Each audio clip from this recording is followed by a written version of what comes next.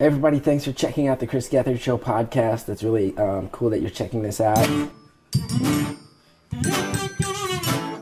We're about to do, I think, the dumbest show we've done in years. His life would be trashed! And you better believe I'm trashed. We are scrappy trash people. What's the point of this show? I just turned it on. We've always been with this show. We've always been trash people. We will always be trash people. It's true. This doesn't feel real.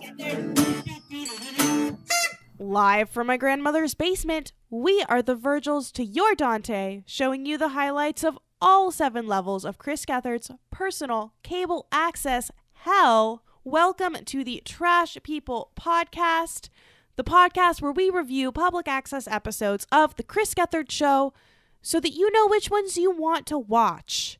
I'm Emily Pineapple. I'm Forrest, the keeper of the canon. And I'm Judge Robin. And we hope to bring you a delightful Chris Gethard Show-esque experience. Today we are going to be discussing episode 1, the first episode, which was released on June 22nd, 2011.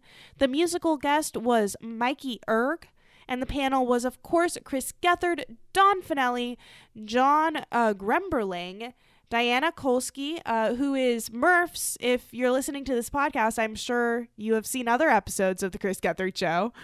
Murph's lover, George Karaman, Jesse Lee, Anthony Atomic. I'm not saying that right, Forrest. Correct me.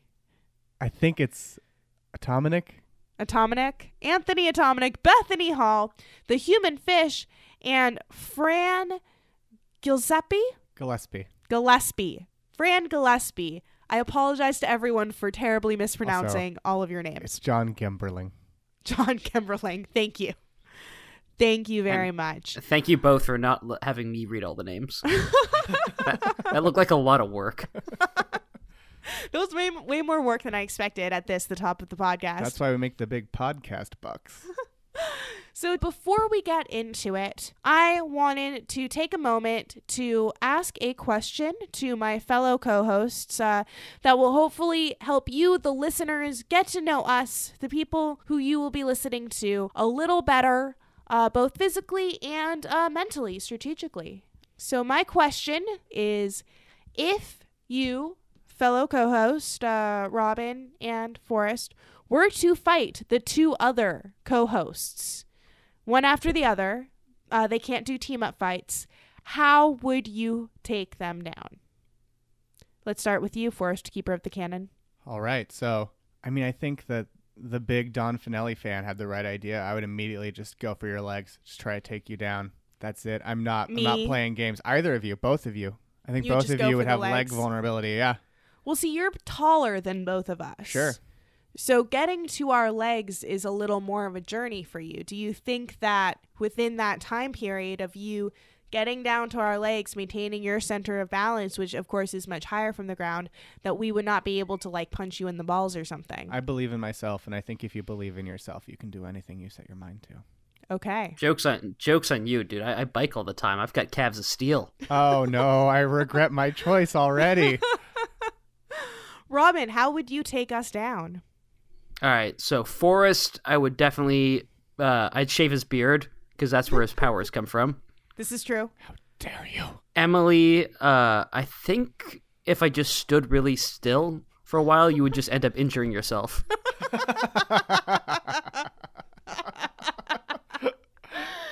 That's a pretty good strategy. That is a pretty good strategy. If I were to fight the 2 of you, so Robin, I would attempt to bamboozle you by removing my glasses, and because we are of similar height and build and have the exact same haircut, you would be bamboozled into thinking you were looking in a mirror. And then in that moment of bamboozlement, I would punch you in the face. And you would be shocked from that. I think that would take you down. The old Don Finelli special. And then... Well, I think, too, that would be good because in that moment where I mistook you for myself, I'd be incredibly attracted to you and not see the punch coming. Exactly. And Forrest, you are much larger than me. Yes. And Robin. I'm not exceptionally larger, but larger. So I don't know that I could physically overcome you without trickery as well. I would tickle you. I would just tickle the fuck out of you and you would be incapacitated. That is a true fact. Yeah, you're especially ticklish. I thought that, or get like in a Twitter beef with him about Star Wars. Oh yeah, I mean that would definitely. I thought you were just gonna mentally break me and like insist that they should bring back Legends or something. I don't know. Oh my gosh. So we also have a sound piece for every time Forrest references Star Wars. Forrest, I'm going to ask you to do that now. I have you now. Yes, we do. And now that you have learned everything that you need to know about us, listeners, we're going to talk about the Chris Gethard Show, the thing you actually clicked on this damn podcast for. So if you are to watch this first episode of the Chris Gethard Show on YouTube, it starts with Chris sitting on a couch in front of some paint swatches that are on the wall, like just talking about the episode, explaining what you're about to watch. Fair enough. But yeah, he explains that it started as a live show at UCB Chelsea. And Keeper of the Canon, Forrest, do you wanna run down that little bit of history for us, that little bit of pre-show history that he shares? That seems up your Canon alley. Oh, I would be happy to. So it started out as a stage show at UCB Chelsea, and then after 2 years, they ended the live show and took it to public access. But not all of the fan base who went to go see it at UCB went along with them.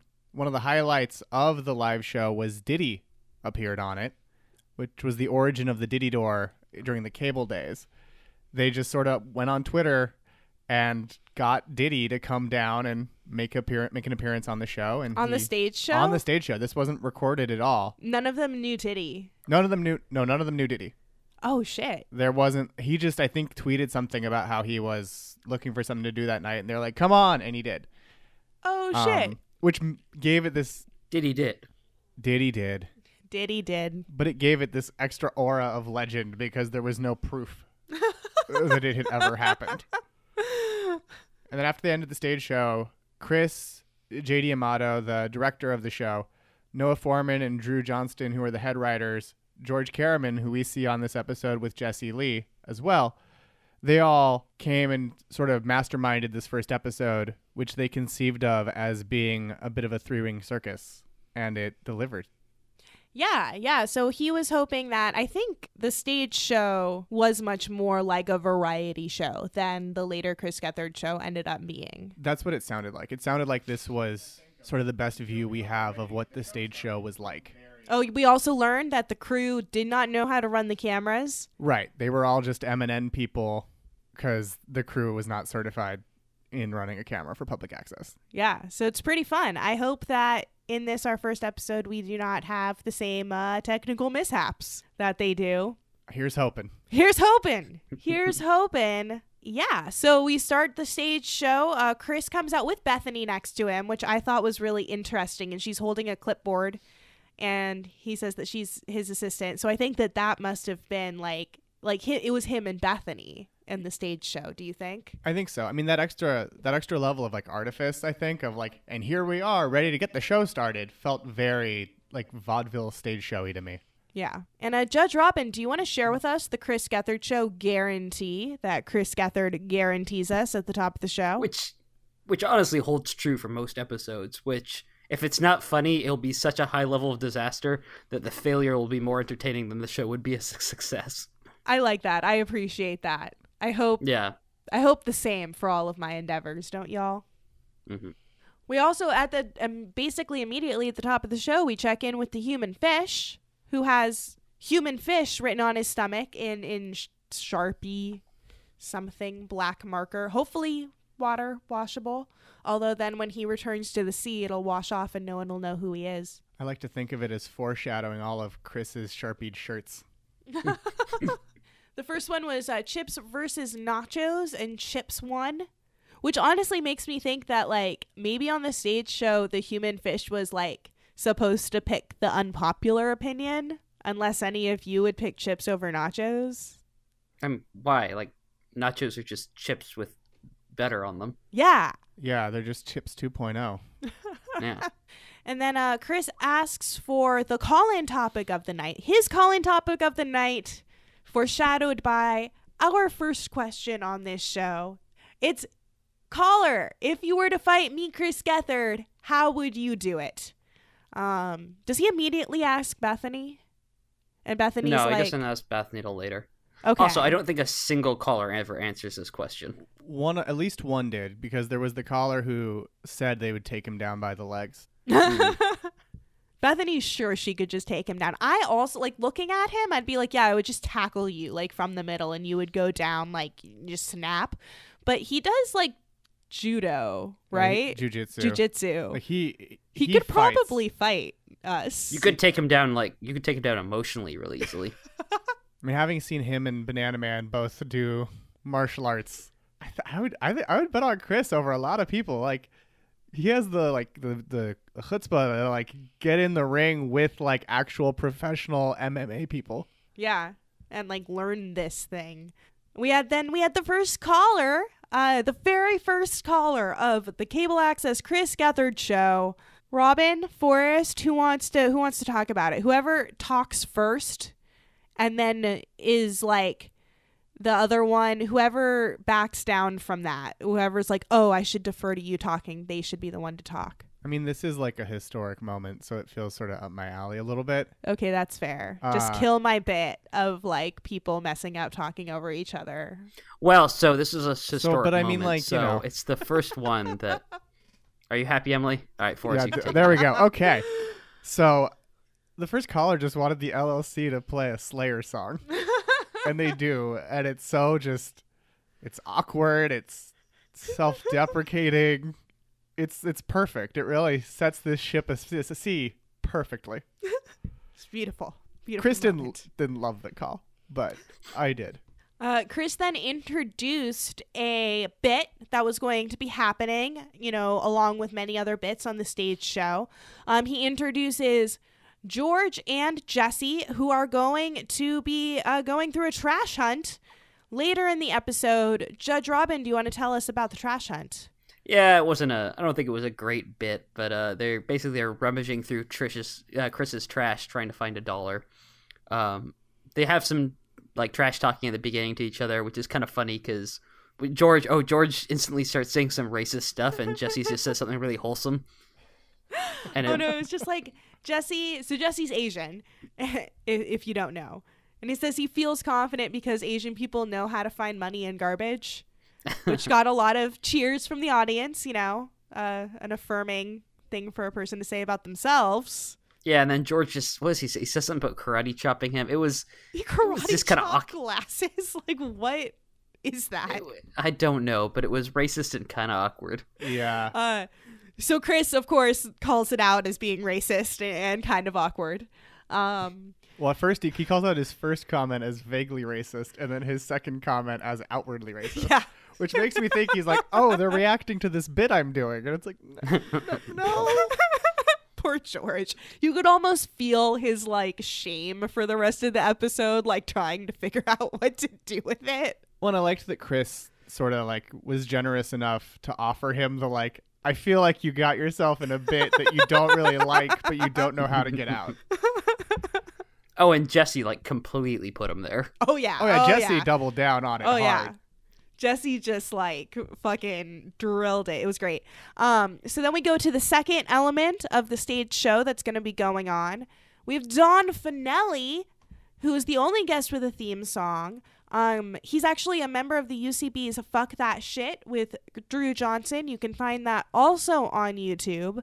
And then, so Don was tasked with building a human-sized birdhouse from the inside out. And he'll be tasked with that very same task again close to the end of the show's run because Chris regretted how this episode went and wanted to give Don a chance to do it with actual tools. The other part of this bit was that during Don's entire doing of that, Fran, who was on the show, is going to be translating everything he says into Spanish so that, like, he has, like, this echo constantly, but in Spanish. He almost immediately is just like, fuck you, man, to Chris Gethard. Thought that was great. And he has to use tiny nails. Tiny nails. And he's like hammering through it the entire show and being really distracting. Yeah. Which is why Chris is yelling at him. Yeah, like he hammers during Mikey Erg's set, which Chris gets real mad about. Oh God, he's so mean. He's so mean. Like, so Chris always talks about how he was too mean in this episode and how it like works on stage, but like really doesn't work like on TV. And I was like, oh, how mean could Chris Gethard get? And then like watching this, I was like very shocked with how mean he was. Yeah, it was like, it started out playful and got really mean really quickly. Yeah, he's just like such a sweetheart through so much of the show that seeing him when he's just like, my character's mean, it's like, yeah, oh, you're good.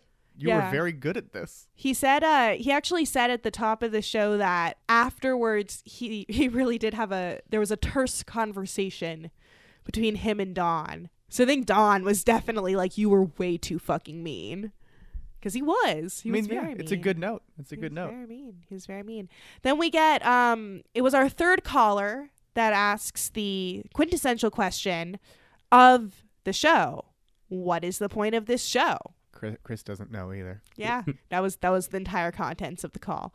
We then went on to the next sketch, Anthony and John. Anthony, do you remember the last names of these people? I read them a million years ago, it feels like. It's Anthony Atomic, who would go on to play Trump in the President Show on Comedy Central. Wait, that's the guy who plays Trump on the President Show? Yeah.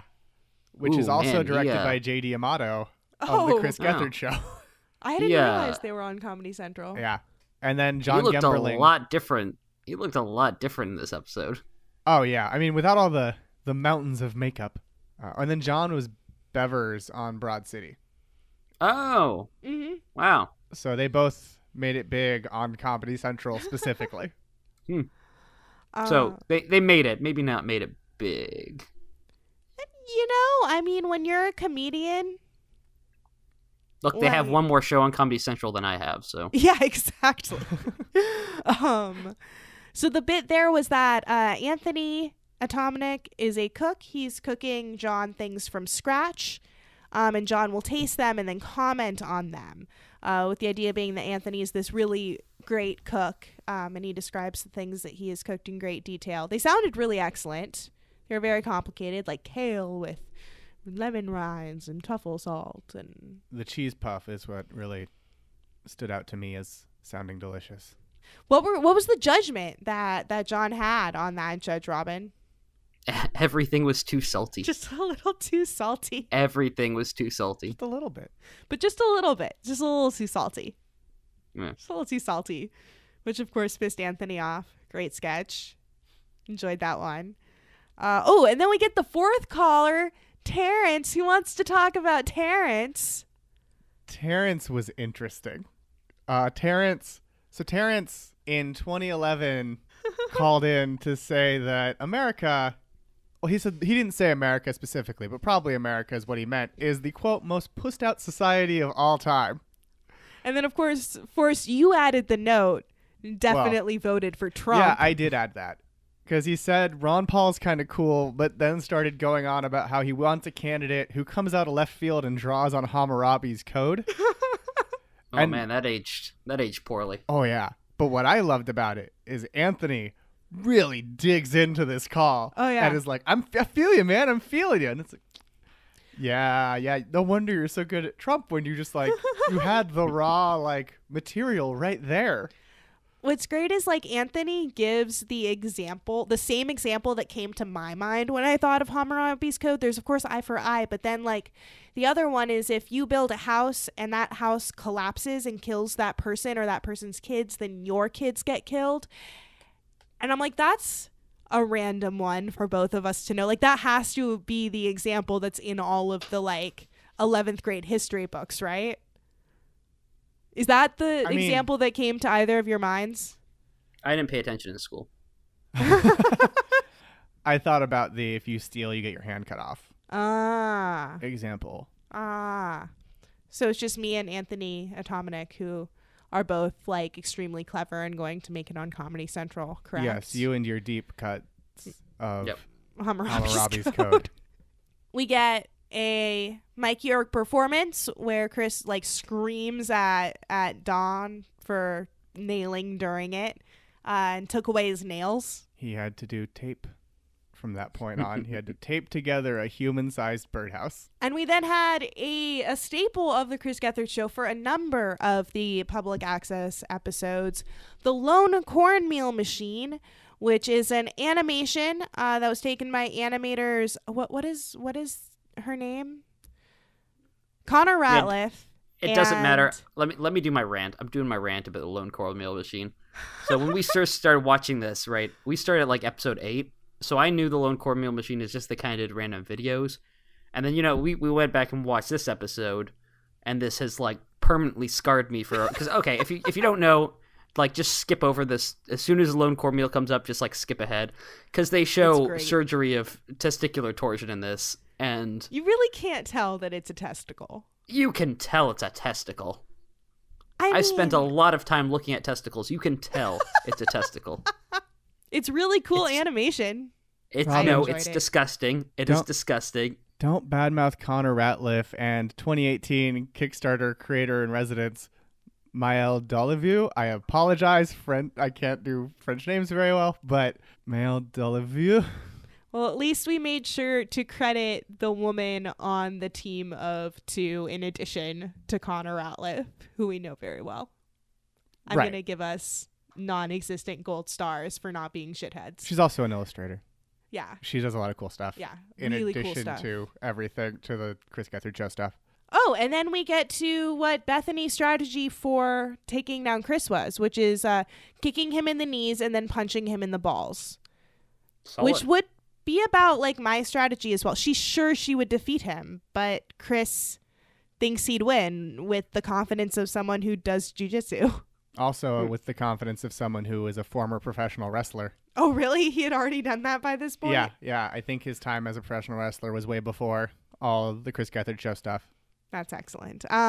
We have another fun, like, questioning of the racist character that George has created with Jesse as we ramp up to Trash Hunt.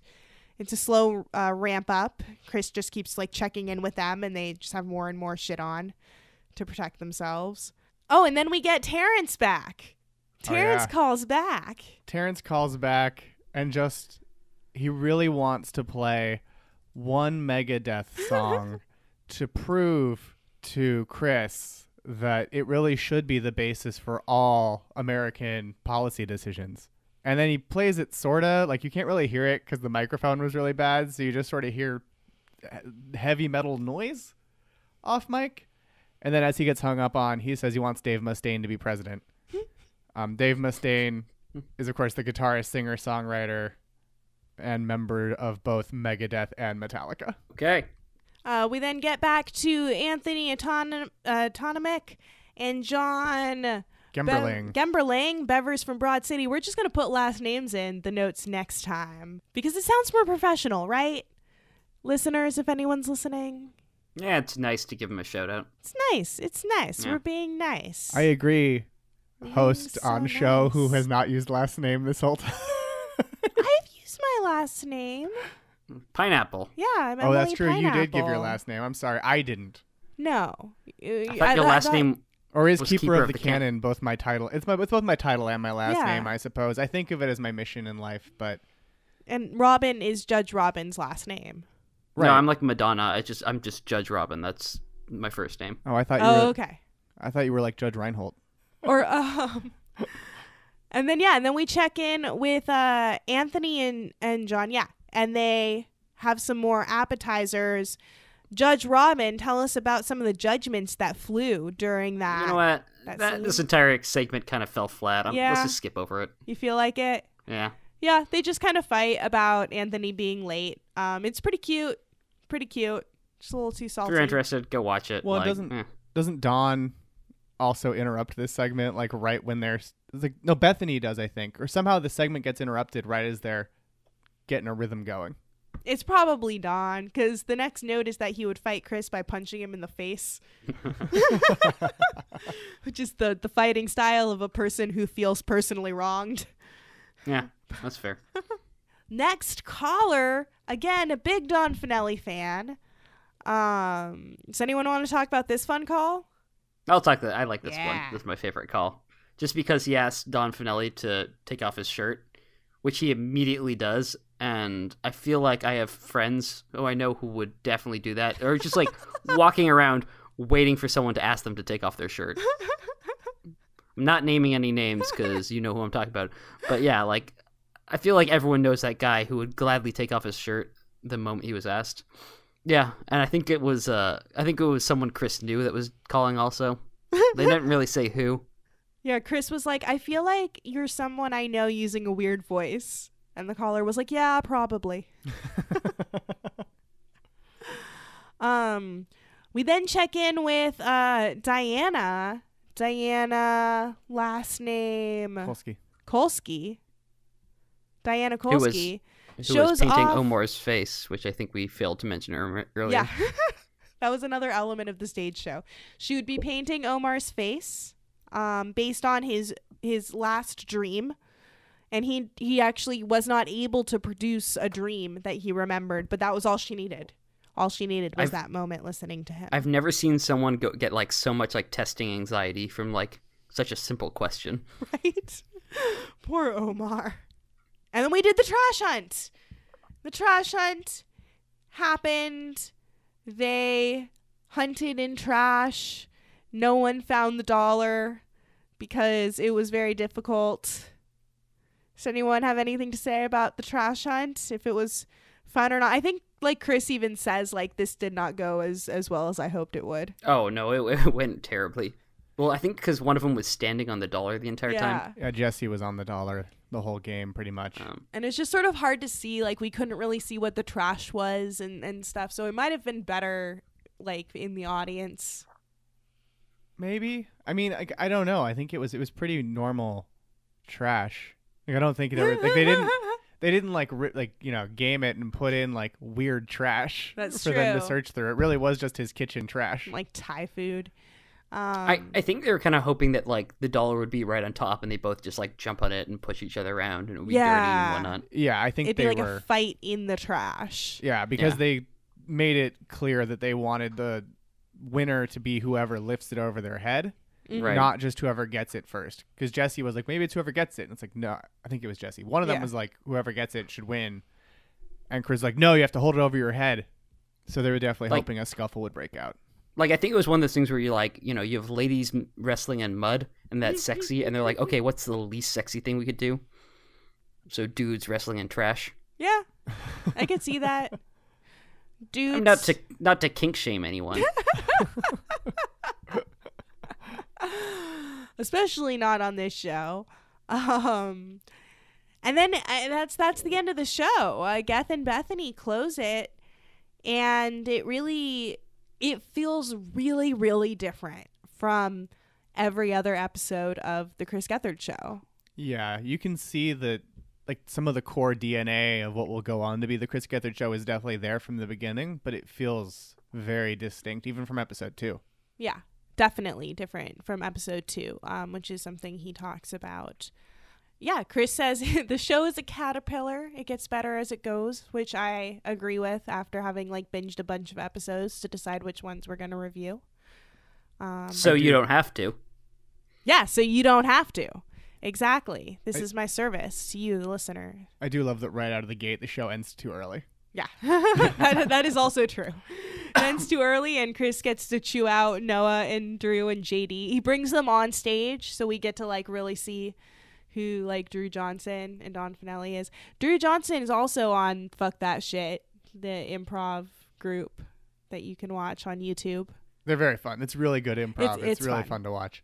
And yeah, that's basically the call. So it's time to go into our personal sections of observations that we are each going to bring you, the listeners.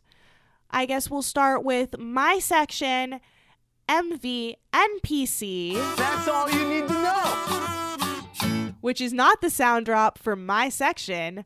My section, NV NPC. I love you. Thank you very much.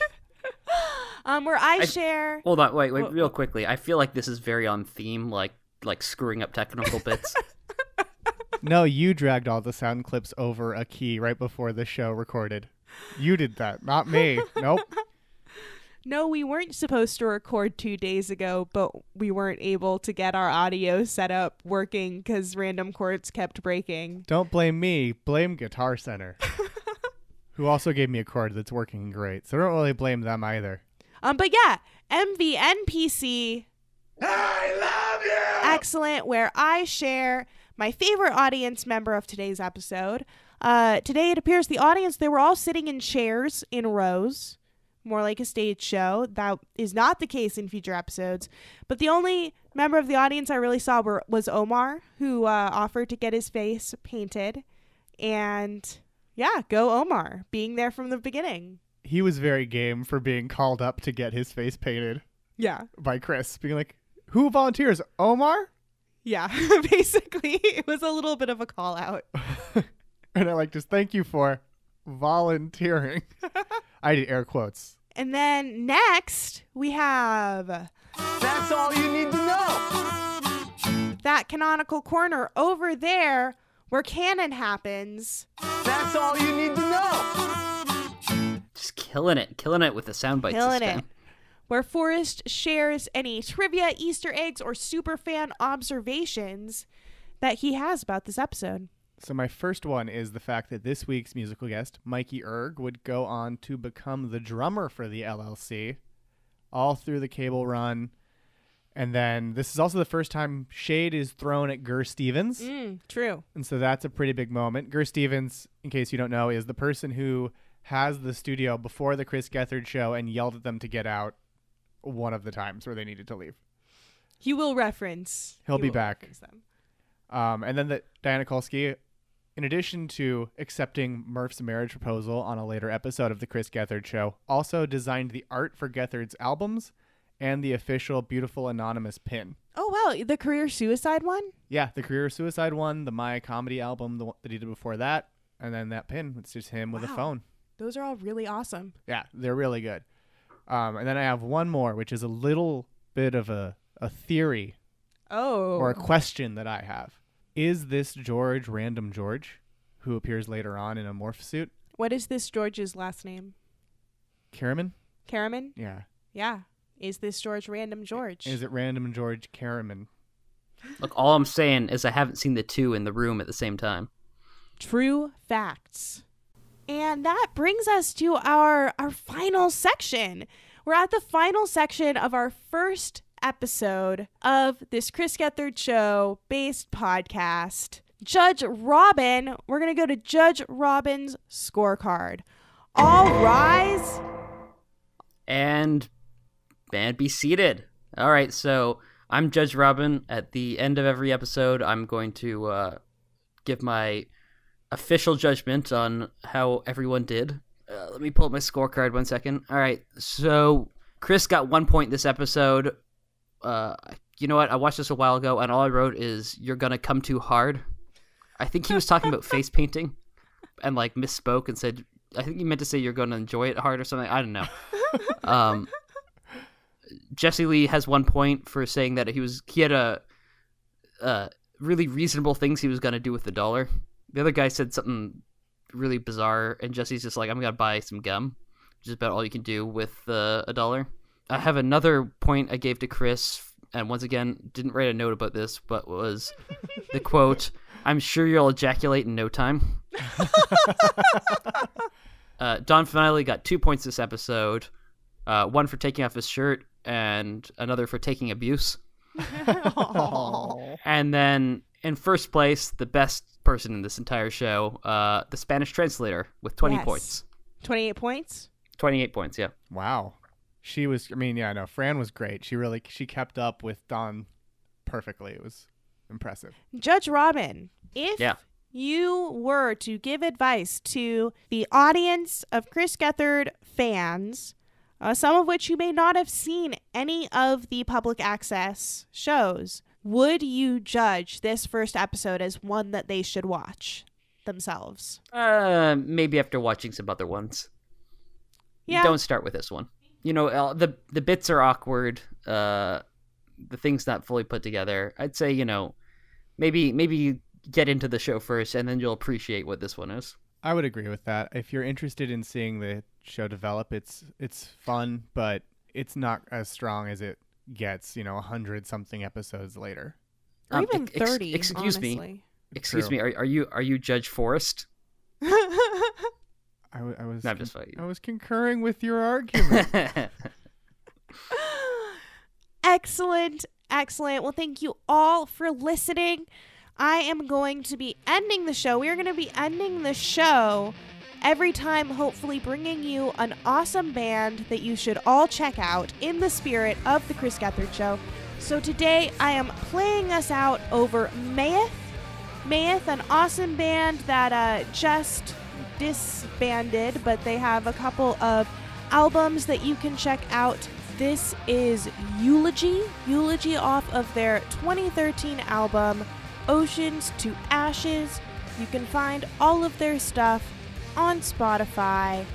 I want to thank you all for listening. I hope that we have brought you a good podcast. We're just hoping to maybe, give back to a community that we love and highlight some artists that we love and make something good. I don't know. If you want to email us, you can reach us at wearetrashpeople@gmail.com. Yay, podcast. This song goes on for another 5 minutes or so. So if you want to bail, we're going to stop talking very shortly, but this is a good song, so enjoy. Maeth, Maeth. Maeth. Are we done? Now we're done. I think it's really weird. Okay. Okay, there we go. Nailed it, man. At the end, you're like angry at the Who camera. cares, man? I think that's funny.